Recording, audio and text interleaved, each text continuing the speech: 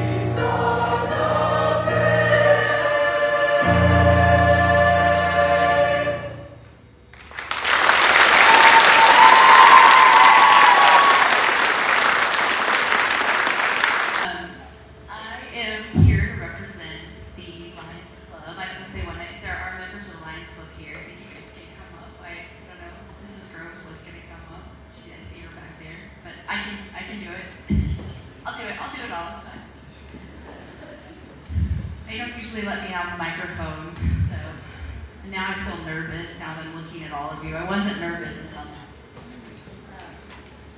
These kids are always amazing when they get up here and sing, and I have such respect for them after I have to stand in front of you like this. I feel afraid. About this time every year, my students and I, we participate in the Lions Club Peace Poster Contest.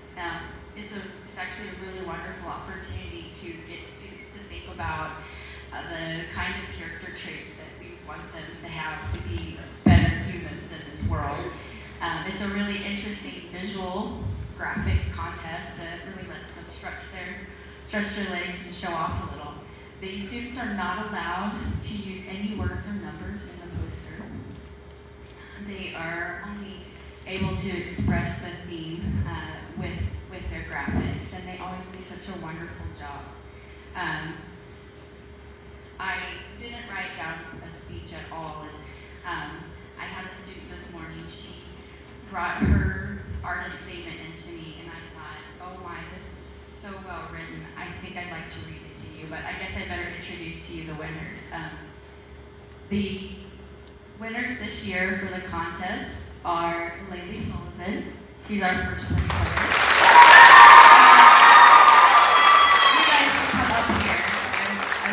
Come on up here and stand on stage in front of your pictures of your poster. Second place is Celia Johnson.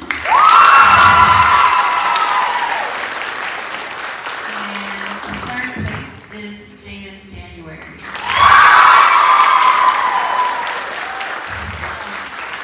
I do want to take just a moment to emphasize that these students work on this on their own time and put forth a lot of effort and work. And we had some really wonderful entries this year.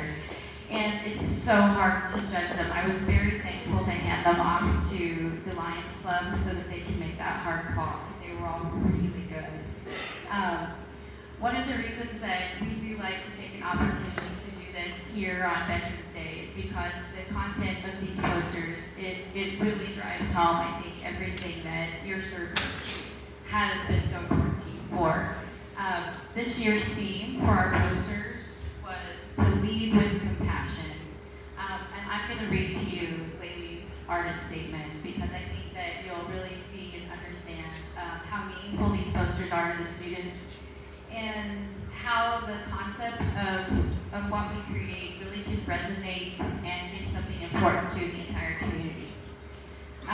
Laylee said, I created this poster with the beautiful topic of compassion.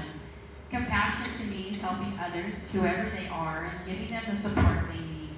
Compassion can be as simple as kind words, or can be compassionate by putting in the long hours by the bedside in the hospital. Compassion is a great virtue. We should all be compassionate to others to make the world a better place. I'm using this poster to inspire people to be compassionate. Laylee Sullivan.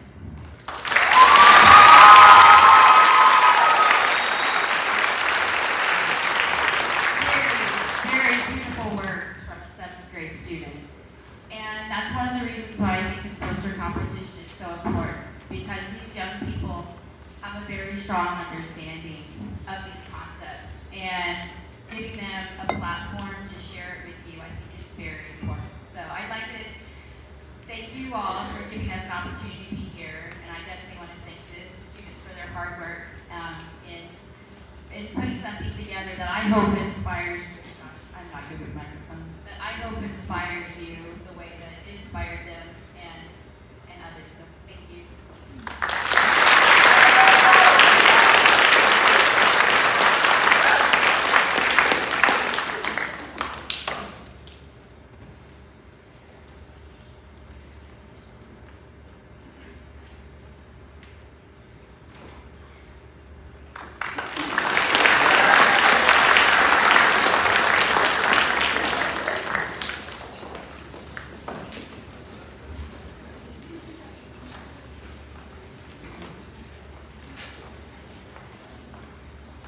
Good morning. Welcome to Galena High School. Welcome to our Veterans Assembly. We're really happy to be back. This is year about 28 for us. bunch. We missed a couple during the pandemic, but we're so pleased to be all back together so we can honor our veterans and say thank you to them. Middle school, thanks for being here. For this next part, I've heard you in the lunchroom, you're very loud. So for this next part, make sure you use your middle school voices to help us. But middle school, high school, if you could please stand and help me thank our veterans for their service.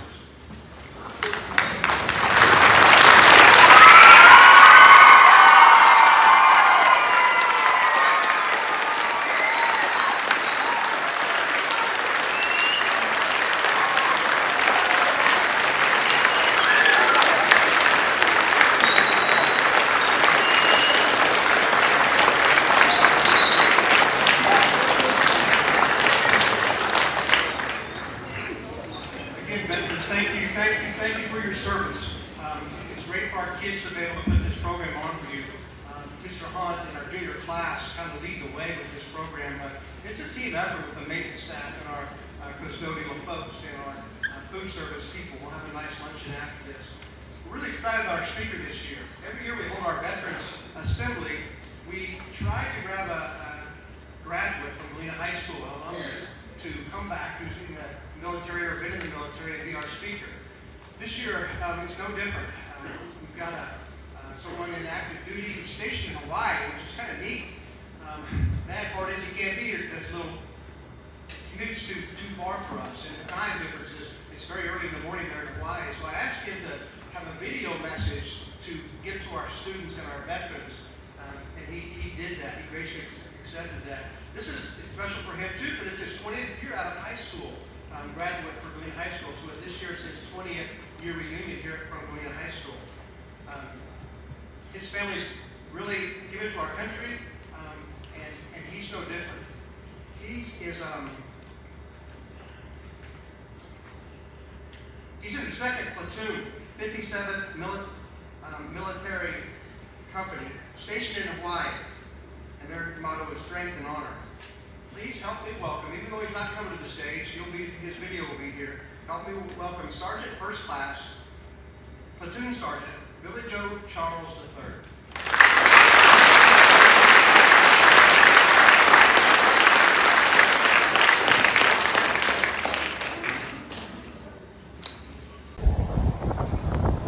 Aloha, Bulldogs from the great state of Hawaii.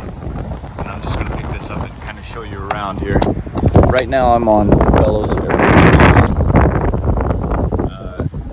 It's a nice recreation area that the Air Force provides for all service members in Hawaii. It's really beautiful, and we Ashley, the kids and I, this is our favorite beach. So it's a great place for all service members to be able to come and kind of relax. But I digress. So I would like to start off by saying thank you, Mr. Van Cleve and Galena School District, for allowing me to speak. I usually think speeches are difficult, but they're even more so when I'm not there with a crowd to kind of guide me in how boring I'm being, or how not boring I guess I'm being. So thank you for this opportunity. I would also like to show my appreciation for my family, of course, my mom and dad, for always guiding me through everything that I've done, always telling me that I could do better. They've been a definite huge guiding force in my life. And then my brother and sister for always challenging me and giving that constant ribbing that we always give to each other, that kind of helps us be better than we normally are. I also want to thank Ashley and my 4 wonderful kids for all their support. You learn really quickly in the military that your support, your main support, is those individuals who are in the same house as you, because they are the only people that you really can talk to at a moment's notice. Everybody else, you have to, you know, make long distance phone calls or anything like that. But your wife and kids, they become your best friends and your main confidants. So I am so thankful that they had the chance to go with me on this journey through our military experience.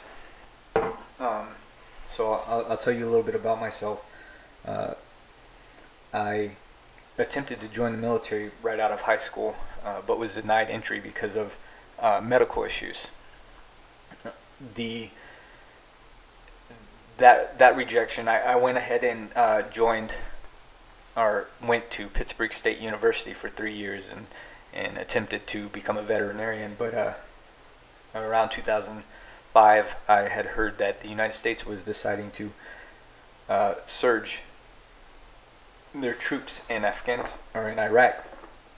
So I took that as a chance to join. So I once again attempted to join the military, and was accepted in, and I was basically the perfect candidate because I already knew what I wanted to do and how long I wanted to do it for. So all I had to do was sign papers.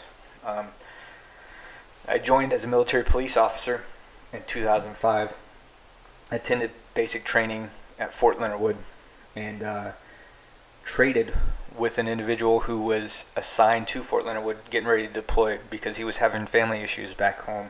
And I was getting ready to go to his home state at Fort Gordon. So we traded, and I took Fort Leonard Wood, and I was deployed to Iraq almost immediately. And when I say immediately, I mean I graduated basic December 1st, and I was in Iraq January 16th. So it was pretty much immediately I was in Iraq.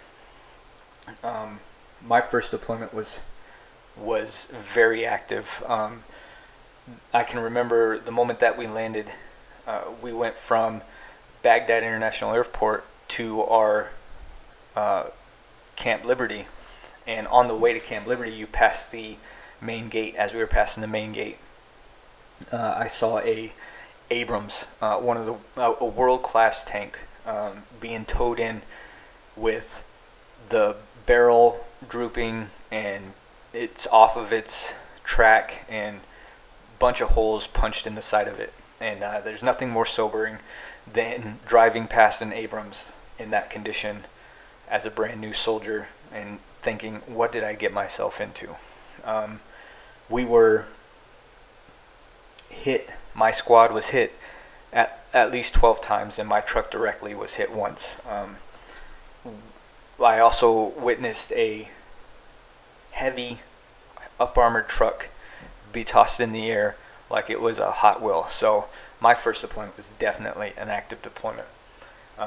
Came back to Fort Leonard Wood and worked the road as a patrolman for about 2-3 months. Became an NCO and deployed right back to the same place in Iraq. 15 months, but this 15-month deployment was way less active than that year deployment before. A couple of mortars, couple of explosions, but nothing that hit us directly, thank God. After that 15 months, I came back. I had to call Branch because I felt like Branch had forgotten about me. So I called Branch, and they said they had Hawaii. I said, okay, well, let me see if that's where my wife wants to go, you know, like a good husband.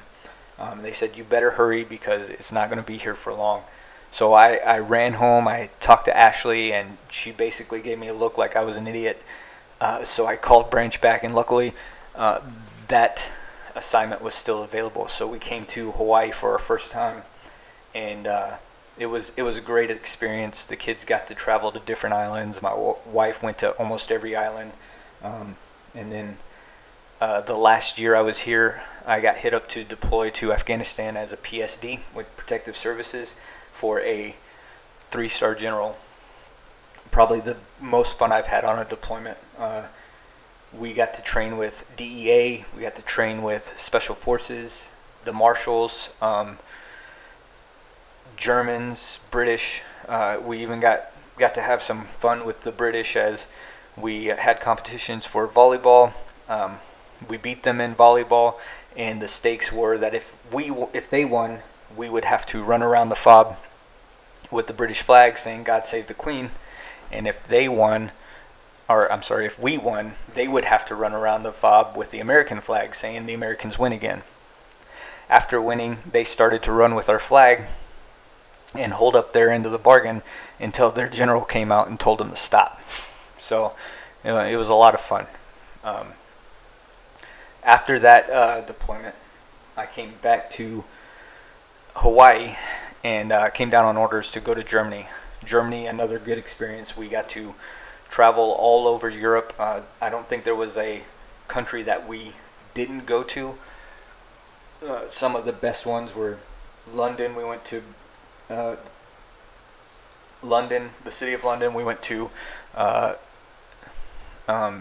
Paris, France. We went to the Netherlands, Brussels. We went to Berlin, Estonia, Norway, Finland, Italy, Greece. We got to travel all over the place, and we had a lot of fun doing it. Then I came back to Fort Leonard Wood, where I instructed probably around 50,000 soldiers coming through basic training.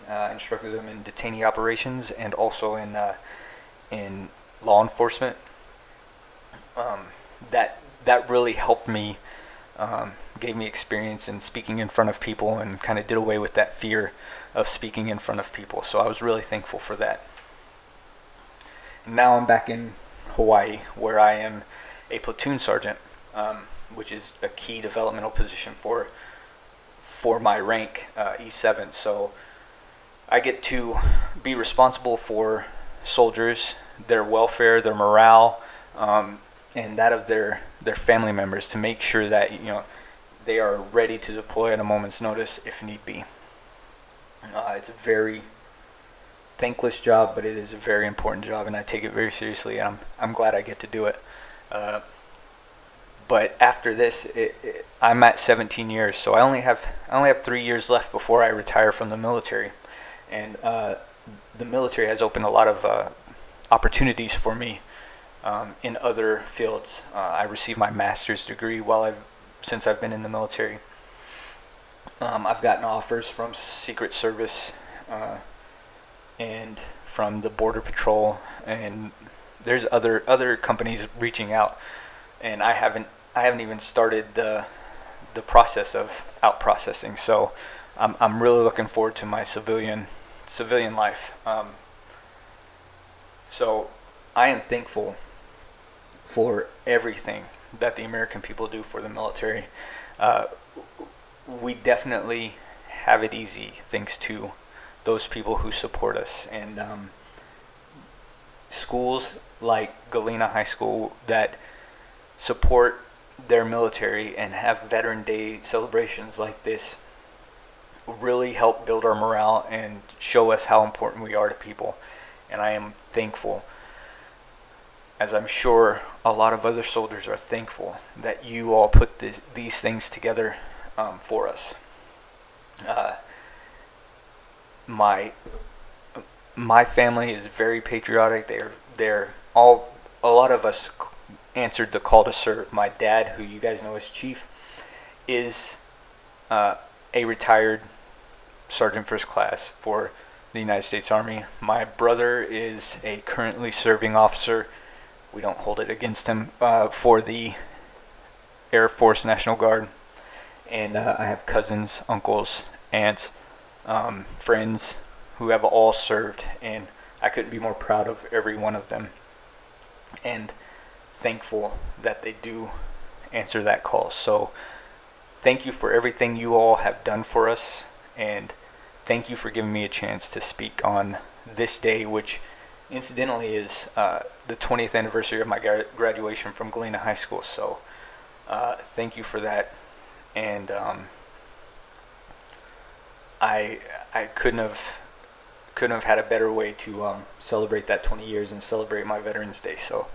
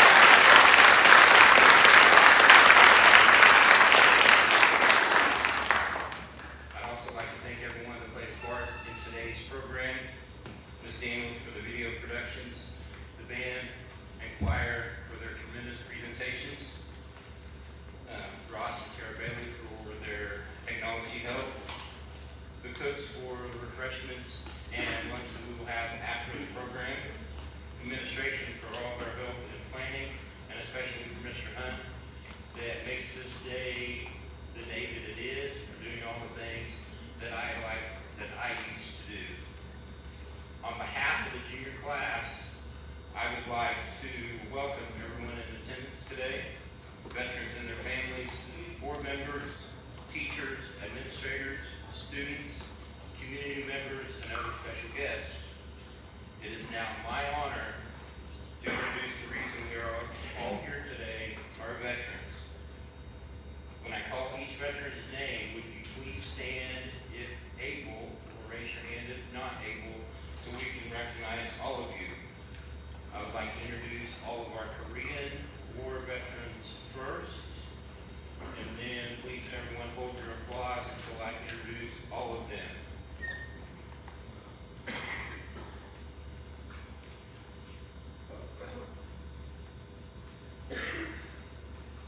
Marion Davies served in the United States Navy during the Korean War.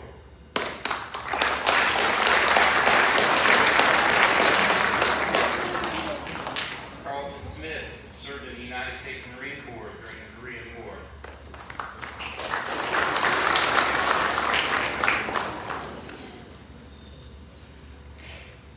Earl Spiva served in the United States Army during the Korean War.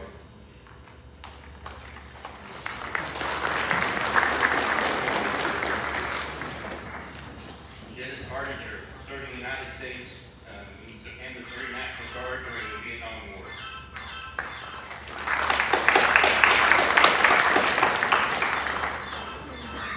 Sorry, but you please give all of our Korean War veterans a round of applause.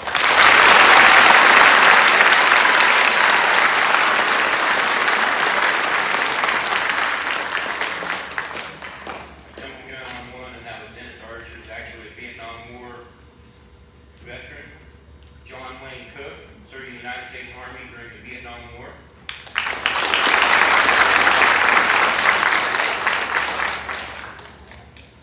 Gary Collins served in the United States Navy from 1959 to 1963 during the Cuban Missile Crisis.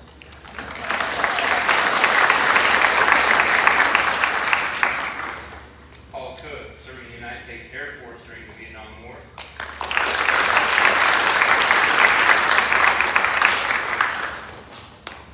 Don McCorkle served in the United States Navy from 1962 to 1966.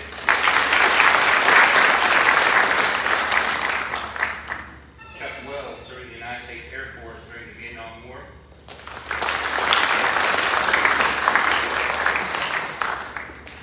Buster York served in the United States Army during the Vietnam War.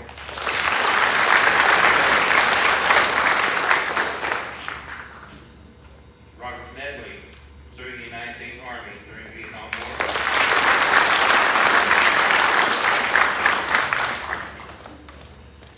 Ron Spencer served in the United States Army during the Vietnam War.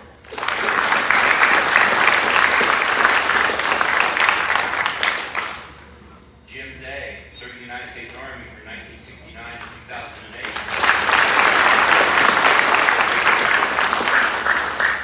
Please give all of our Vietnam War veterans a round of applause.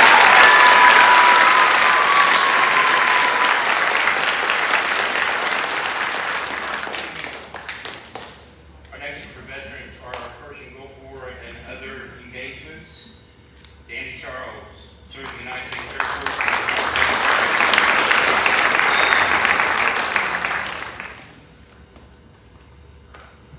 Jimmy Robinson served in the United States Army from 1977 to 1980.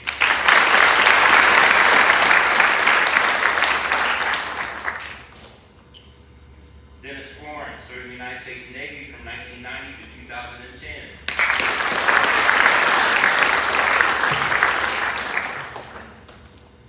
Mel Calvert served in the United States Navy for a period of 24 years from 1991 to July 1950.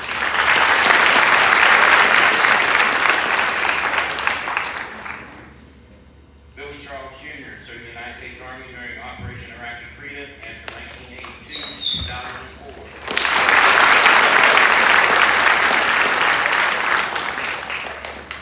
Randy Stark served in the United States Navy right after the Vietnam War.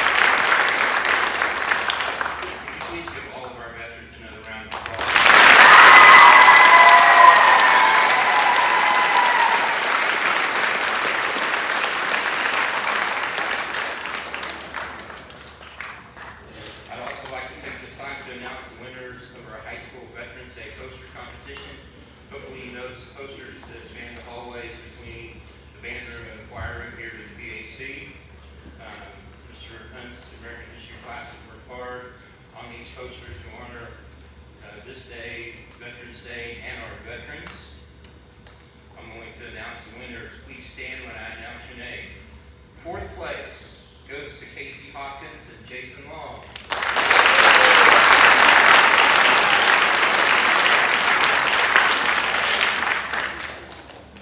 Third place goes to Rihanna Womack and H.A. Kennedy.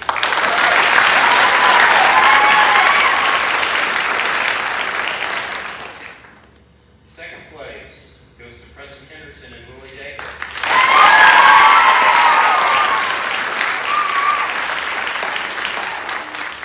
And first place goes to Nathan Barron and Hunter Hall.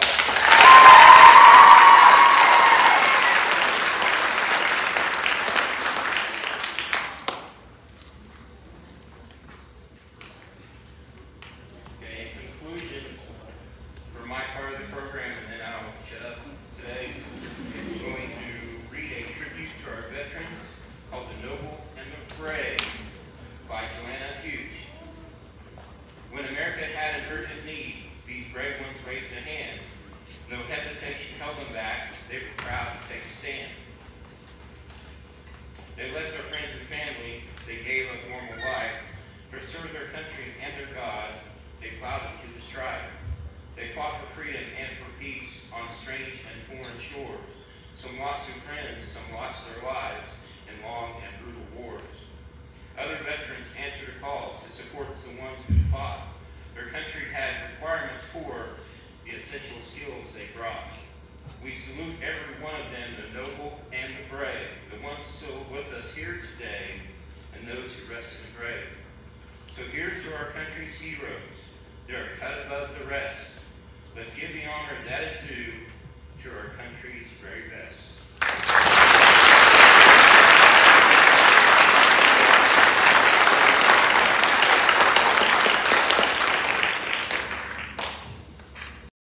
A few moments ago, I placed a wreath at the tomb of the unknown soldier. And as I stepped back and stood during the moment of silence that followed, I said a small prayer. And it occurred to me that each of my predecessors has had a similar moment, and I wondered if our prayers weren't very much the same, if not identical. We celebrate Veterans Day on the anniversary of the armistice that ended World War I, the armistice that began on the 11th hour of the 11th day of the 11th month. And I wonder, in fact, if all Americans' prayers aren't the same as those I mentioned a moment ago. For all we can ever do for our heroes is remember them and remember what they did, and memories are transmitted through words. We see these soldiers in our mind as old and wise. We see them as something like the founding fathers, grave and gray-haired.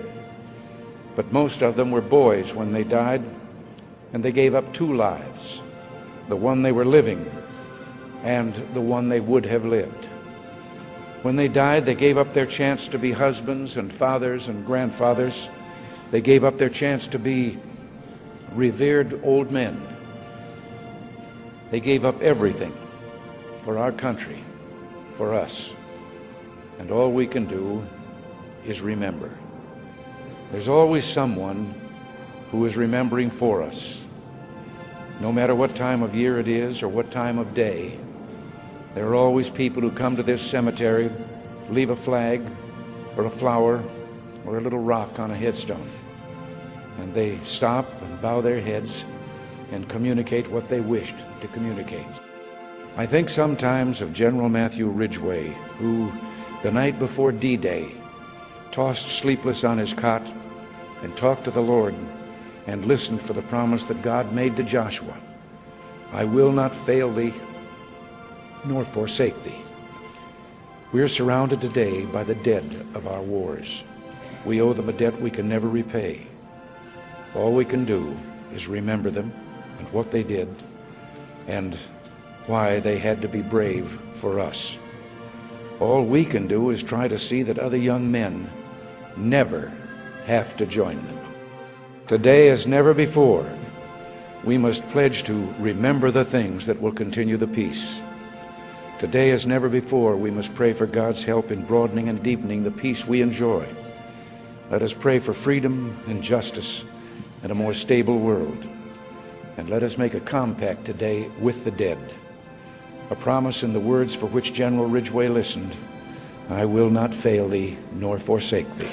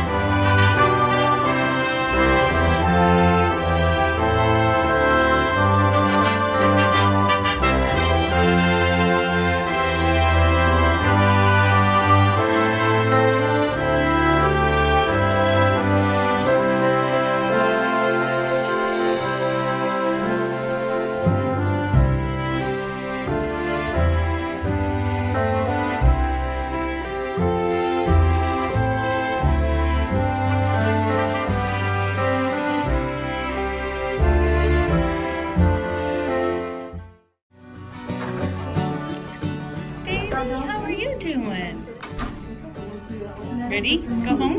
Yeah. I don't know. Oh my god! Oh my god, Dakota! I miss you! I miss you so much! Oh my god! I miss you! Alright, you good now? Okay. I miss you so much! Oh my god! I miss you!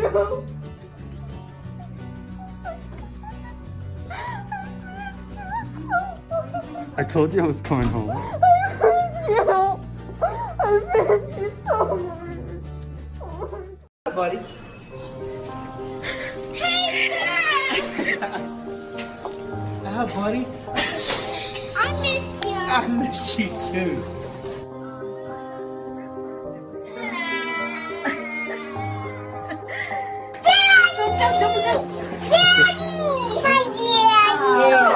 That's so big. Oh, that's my daddy. Yeah, that's my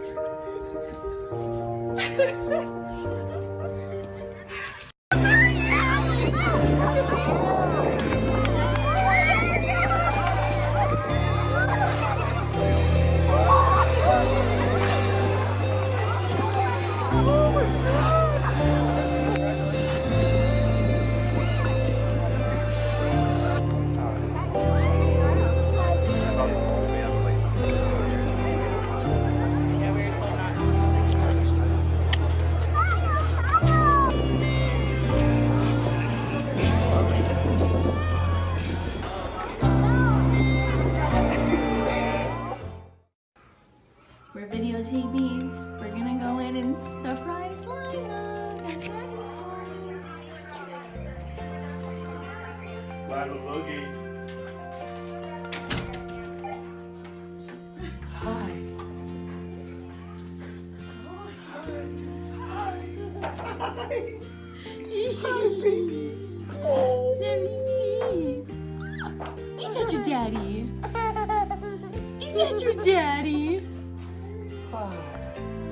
Oh, I missed you.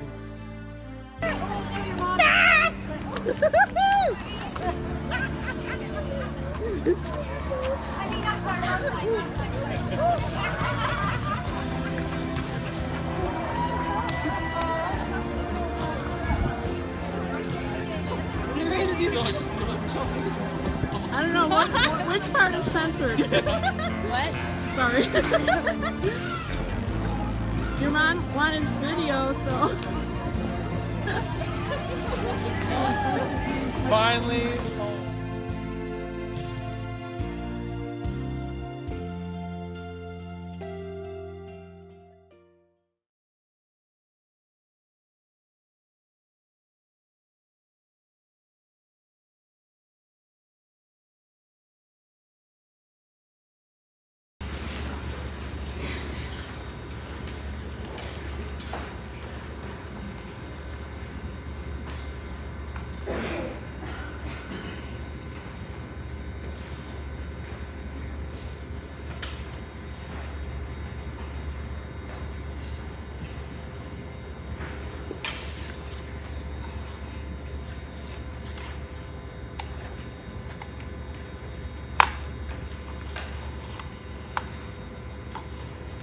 Have you ever wondered why the flag of the United States of America is folded 13 times when it is lowered or when it is folded and handed to the next of kin at the burial of the veteran? Here's the meaning of each of those folds and what it means. The first fold of our flag is a symbol of life. The second fold is a symbol of our belief in eternal life. The third fold is made in honor and remembrance of the veterans departing our ranks who gave a portion of their lives for the defense of our country to attain peace throughout the world. The fourth fold represents our weaker nature, for as American citizens, trusting it is to Him we turn in times of peace as well as in time of war for His divine guidance. The fifth fold is a tribute to our country, for in the words of Stephen Decatur, our country, in dealing with other countries, may she always be right, but is still our country, right or wrong. The sixth fold is for when our hearts lie. It is with our heart that we pledge allegiance to the flag of the United States of America, and to the republic for which it stands, one nation, under God, indivisible, with liberty and justice for all. The seventh fold is a tribute to our armed forces, for it is through the armed forces that we protect our country and our flag against all our enemies, whether they are found within or without the boundaries of our republic. The eighth fold is a tribute to the one who entered into the valley of the shadow of death, that we might see the light of day and to honor Mother for whom it flies on Mother's Day. The ninth fold is a tribute to our womanhood, for it has been through their faith, their love, their loyalty and devotion that the character of the men and women who have made this country great have been molded. The 10th fold is a tribute to the Father, for He too has given His sons and daughters for the defense of our country since they were first born. The 11th fold, in the eyes of the Hebrew citizen, represents the lower portion of the seal of King David and King Solomon and glorifies in our eyes the God of Abraham, Isaac, and Jacob. The 12th fold, in the eyes of a Christian citizen, represents an emblem of eternity and glorifies in their eyes God, the Father, the Son, and the Holy Spirit. The 13th fold. When the flag is completely folded, the stars are uppermost, reminding us of our nation's motto, "In God We Trust." After the flag is completely folded and tucked in, it takes on the appearance of a cocked hat, ever reminding us of the soldiers who served under General George Washington and the sailors and Marines who served under Captain John Paul Jones, who were followed by their comrades and shipmates in the armed forces of the United States, preserving us the rights, privileges, and freedoms we enjoy today.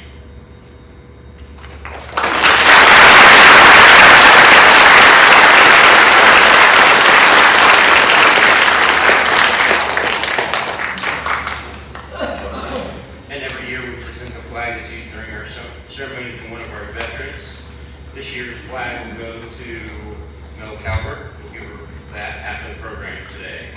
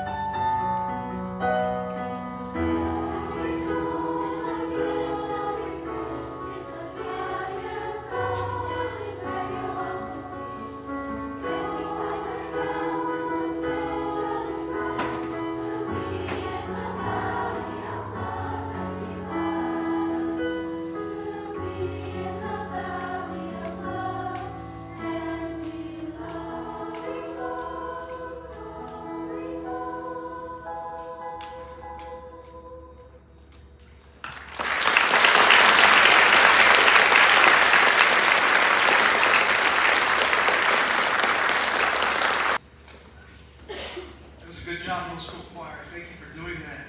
We need your help one more time, middle school, and really let it go this time. If you would, before we get out of here, let's thank our veterans for our service one more time. So middle school, high school, will you please stand and thank them?